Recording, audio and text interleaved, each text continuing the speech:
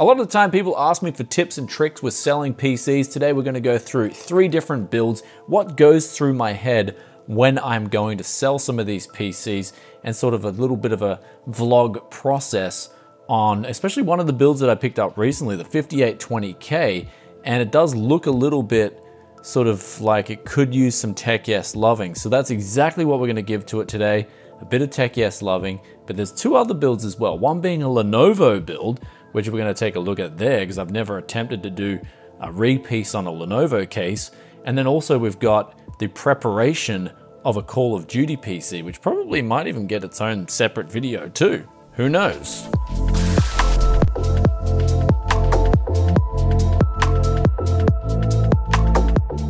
Also, for those wondering about the $3 cooler, we're testing it right now on a build, and it's running Unigine Heaven, super quiet. And this has been going for over half an hour, so we're testing the side panel off first, and the temperatures are absolutely fine.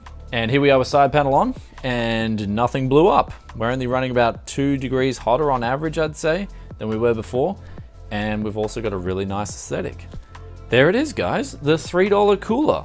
And this is the tests that are, I think, are way more real world, is how it runs in games and stuff, rather than how it's going to actually run in a full IDA64 stress test. And even then we've got airflow from these 2 front fans that it otherwise wouldn't have got on an open air test bench. So here's this build here, 5820K. The case is really ugly in my opinion.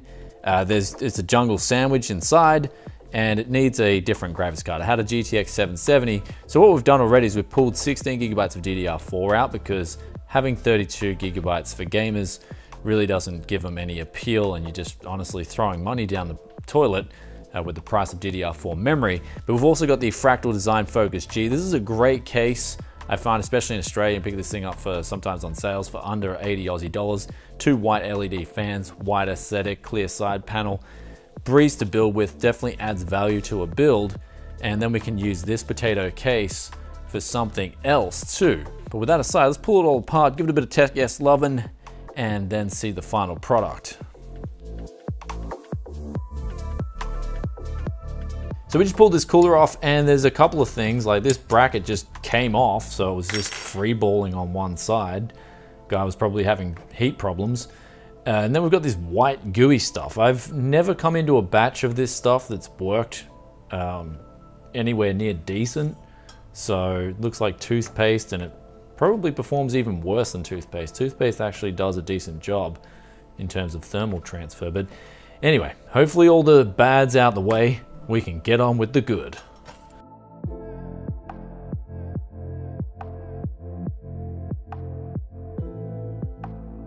And there's our build all ready to go. The SSD that came with it already had Windows 10 pre-installed, so we don't have to do any fiddling around. This thing is all good to go. There is the repurposed rig there. And now quickly after finishing this build, I checked some deals, and an i7 870 whole system came up for $95. I clicked the buy it now button, and then I put in the coupon code. So I've got this for $90, and it's just up the road pickup.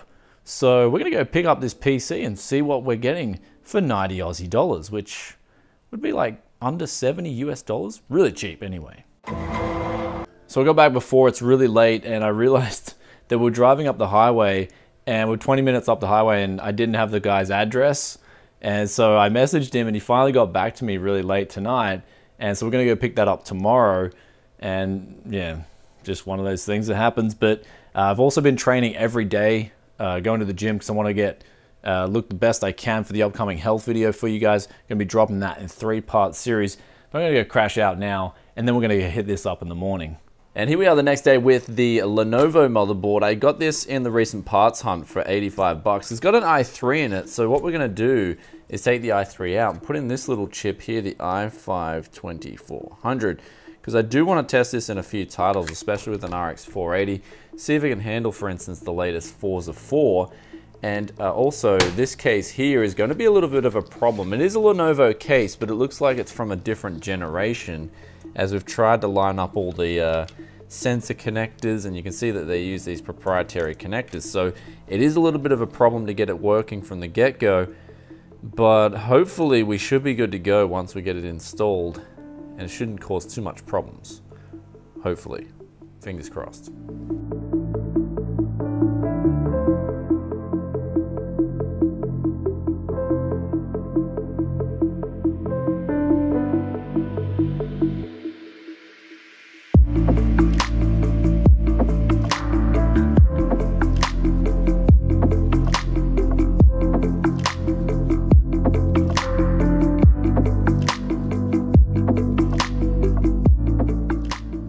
So here it is here now. It's really messy, but that's just by default with the case. There's really nothing you can do about it because these drives here, they have to face forward because there's no options on the back.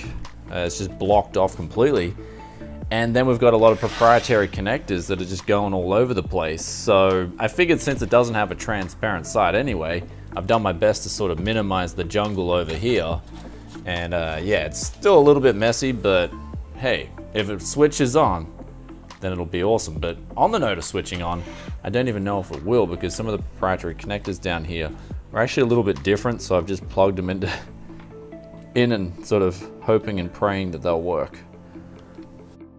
So here's the PC here. It actually boots up. I was really surprised because this connector, as I said before, I just plugged it in sort of on a plunge of faith. It's not really connected properly, but yeah, it was connected to the power button. So some of these other connectors, they seem to be working fine. The USB front actually works too. And the good thing is this graphics card here, the AMD graphics card, the RX series, works off of this board.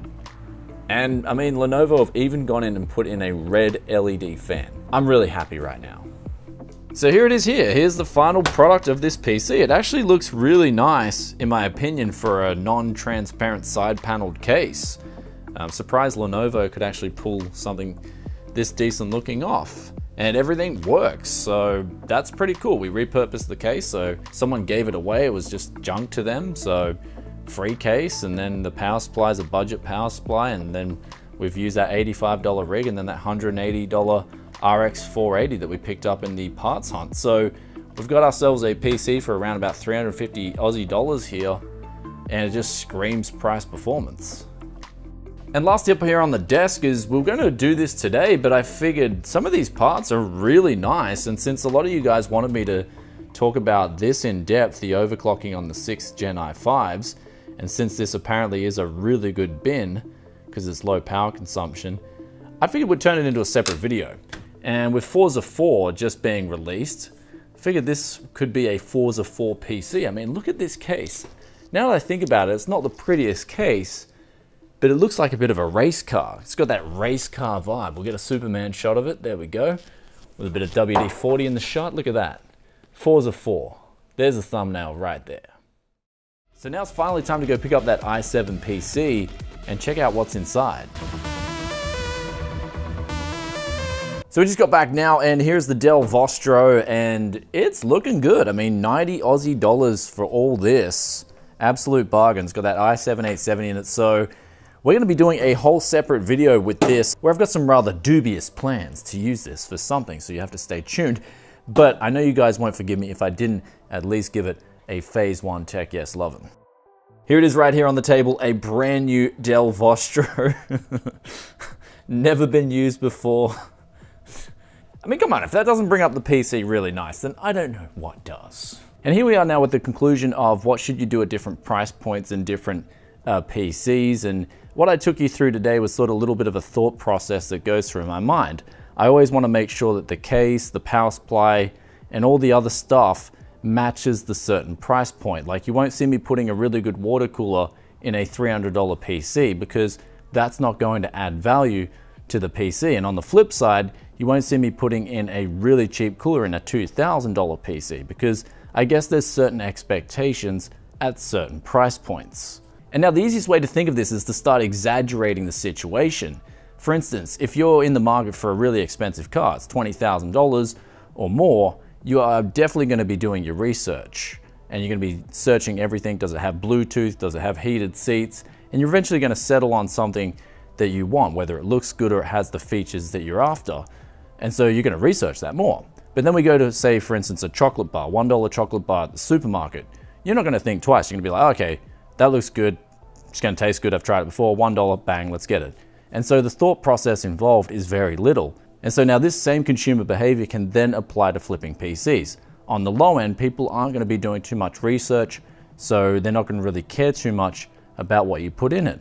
Of course, the better a PC looks at all price points, the better it's going to sell. I guess that's a given, and you can get away nowadays with making PCs look good for cheap. But now that we're closing out, just make sure that your price points are there and match the parts. High-end builds get high-end parts, or even mediocre parts at best. Mediocre builds get mediocre parts, some maybe low-end parts, but make sure they're not too cheap, and then low-end builds, get low-end parts. If you're in a high-end build, for example, do not put low-end parts in a high-end build, because most people will be doing their research at that higher level and will spot that out, and then they won't be too keen to buy it. But anyway guys, what we saw with those two builds today, the 5820K build, we changed the case around to add some value, we added a water cooler, and now it's, in my opinion, a much better higher end build that will sell quicker. The mid-range build, the Lenovo build, put in a mid-range case, matched everything up. In my opinion, it's looking sweet and it's good to go. And with all that said, I hope you enjoyed this video. If you did, then be sure to hit that like button. Let us know in the comments section below, do you have any tips and tricks of your own when it comes to sorting out different price brackets and different price ranges? Love reading your thoughts and opinions as always, and I'll catch you in the next tech video very soon. Peace out for now. Bye.